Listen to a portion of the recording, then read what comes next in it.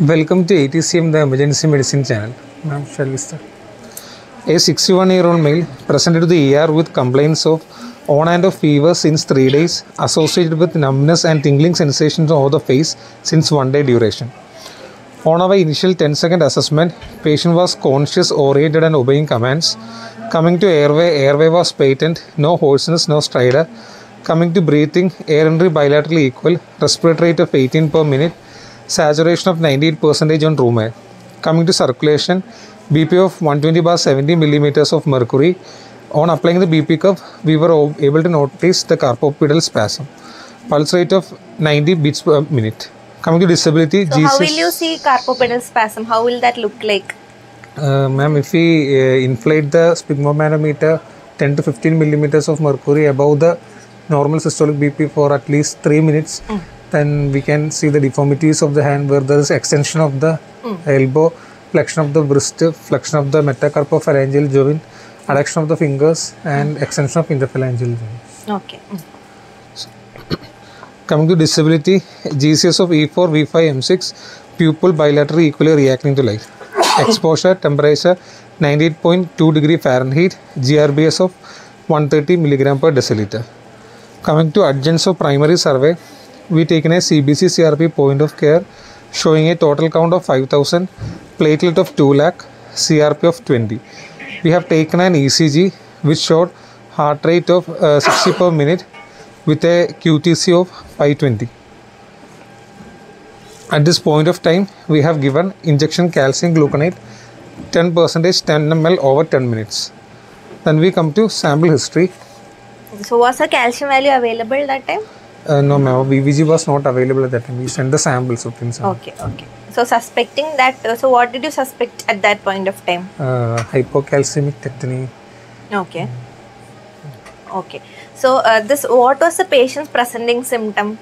Patient has a history of fever with chills for 3 days duration associated with numbness and tingling sensations over the face of 1 day duration. Okay. So how can a hypocalcemia present to the ER? What are the different manifestations? Coming to systemic manifestations, CVS, patient can present with any arrhythmias, hypertension, cardiac failure. Coming to CNS manifestations, altered behavior, generalized tonic-clonic seizures, then papilledema, pseudotumor cerebri, perioral numbness. So we can differentiate it based on muscular. Mainly patients can complain of generalized weakness.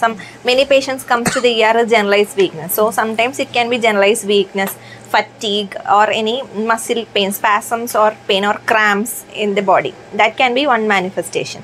Then there can be some neurological manifestations, as you told, a tingling, numbness, perioral numbness, these things can also be there. Then this signs, hands and all numbness, these can be there. Sometimes irritability or tetany and seizure can also be there. These are the neurological manifestations. Then cardiovascular. There can be QT prolongation and all we will be only seeing in the ECGs.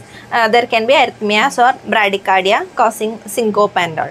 Then in the skin, brittle nails, coarse, dry skin. Brittle, dry skin and coarse hairs can also be there. Then other ocular cataract can be seen.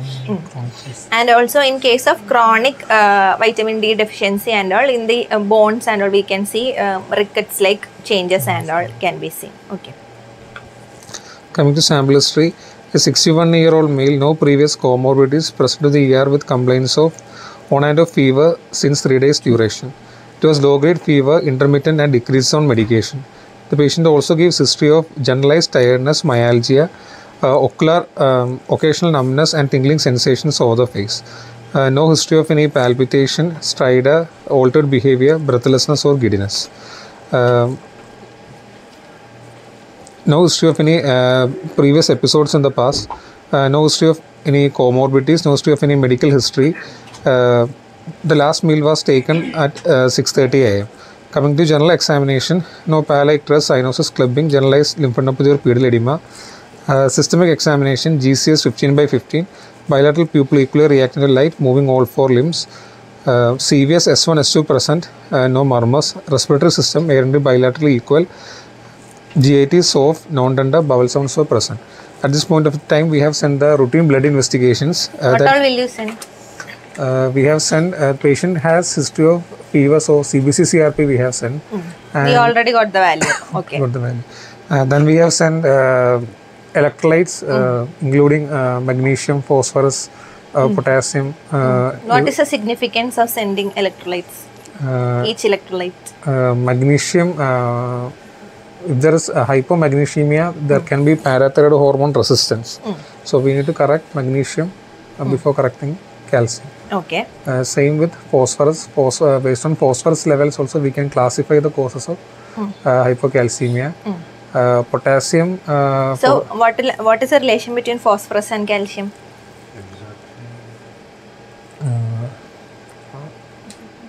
Increases in hypocalcemia. So the chance of hypocalcemia will increase if the phosphorus is high. Then LFTs we have sent, especially for serum albumin, because we need to look at the corrected calcium level. Then what will happen if albumin is low?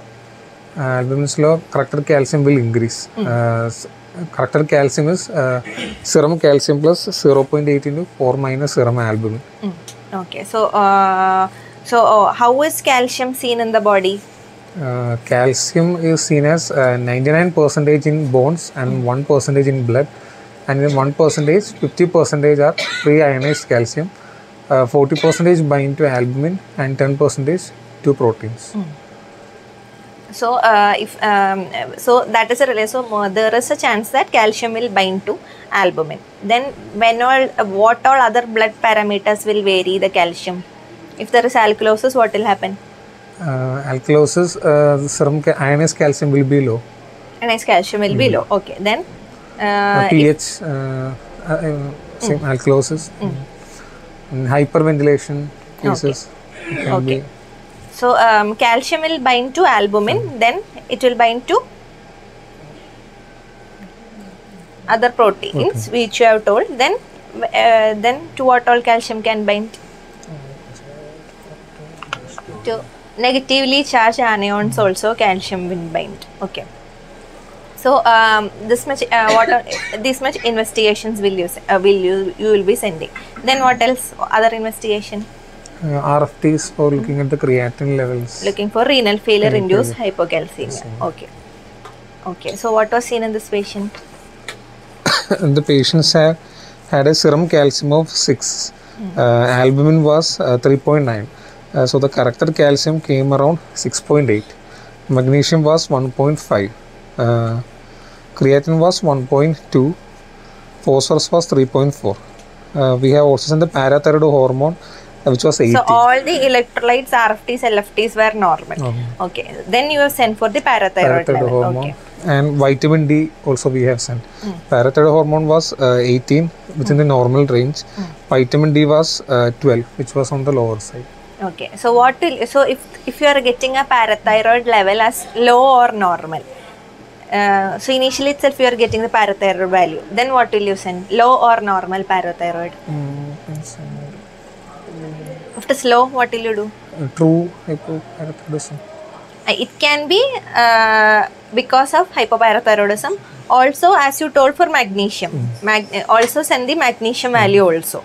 So if parathyroid is low, send the magnesium. Find for any low magnesium which is contributing to the low parathyroid level. Okay. If the parathyroid is high, it's a pseudo hypoparathyroidism. Pseudo parathyroidism, or parathyroid will be high in case of. If it is high, you are getting check for pseudo hyperparathyroidism. Then also check for the renal failure, RFTs. Check for the RFTs. If RFT is normal, abnormal, we can tell that if it, hypocalcemia is because of renal failure. If RT is normal, then send for vitamin D. Okay. This patient, vitamin D was on the lower side, less than 20, that is 12. And with ECG changes and symptoms were present, we started the patient on calcium gluconate 5 ampules in 500 ml 5% dextrose over 6 to 8 hours. And we repeated the calcium level every 4 hours. Meanwhile, we have also corrected the magnesium level also in this patient. Okay. And every 12 hours, we have rechecked again. The calcium level came down to increase to 7.6 and 8.5 finally after 2 days. Okay. So what is the normal calcium level in the blood? 8 point corrected calcium around 8.8 to 10.3 normal. Ionized calcium? 50 per. In our lab, we will get the calcium like that. Sometimes we will be getting only the ionized calcium. So what is the level of ionized calcium normal? In millimoles, we are getting in our VBG. It is 1.2 to 1.5. 1.12 to 1.29. Okay. Whereas in labs, if we are getting in a milligram per deciliter, it will come between 4.5 to 5.6. That is the ionized calcium level. Okay. This patient had ECG abnormalities. What was that? QT prolongation was it? Okay. What ABG abnormality? If you told this patient ABG was not available, what ABG abnormality will you expect? Alkalosis in hypocalcemia. Alkalosis. So, what is it? What difference can alkalosis produce in the patient's calcium? For every change in pH, 0.1 increase, the serum calcium level decreased by 0.16. Okay, okay. And what change will albumin cause in calcium? 0.8. Each 1 gram of reduction in calcium albumin can cause 0.8 reduction in the calcium, increase in the calcium. Okay. Then, this patient you have got the reason as vitamin D deficiency. Okay. When all vitamin D can be deficient in the body? One is dietary deficiency.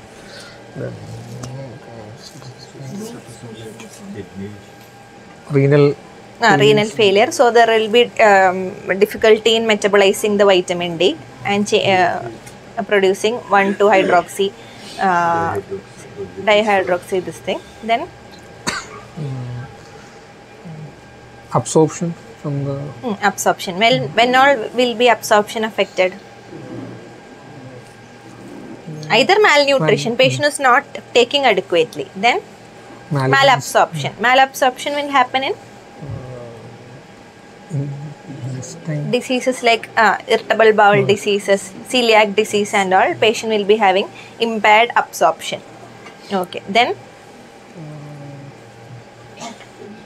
renal failure. Renal failure. Okay. Which all are these? So suppose this patient's vitamin D also was normal. What else can be the cause? Hypomagnesemia can be Then cause in these cases. Parathyroid hormone was normal in this case. Renal was also normal. when will parathyroid hormone will be low? In true hypoparathyroidism, parathyroid hormone will be on the lower side. Which all patients parathyroid hormones will be low? Post-thyroidectomy patient and patient with low magnesium. Then some congenital syndromes like Dijot syndrome and congenital syndromes it can be low, and idiopathic also it can be low. Then other causes like hypocalcemia can be seen in pancreatitis because of saponification. Pancreatitis we can see. Then we have already mentioned about the CLD patients, and in that albumin, CLD, chronic liver disease, chronic kidney disease, these conditions it can affect. Okay. Then regarding the management, in the what is the initial management as you told? Initial we have given injection calcium gluconate, 10%, 10 ml over 10 minutes we have given. How many times did you give that? Actually we can give up to 3 times. We have given only 1 time, then we started the patient on. Did the patient improve with that? No, the patient didn't improve with injection calcium gluconate. Okay. So we have started the patient on infusion actually. Okay, okay. Then what happened to this patient? We have serially monitored the serum calcium level. We have corrected the magnesium level, and the calcium gradually came down to 8.8 corrected calcium level in 2 days. Okay. And we have also started the patient on vitamin D supplementation also. Okay, okay. What was started?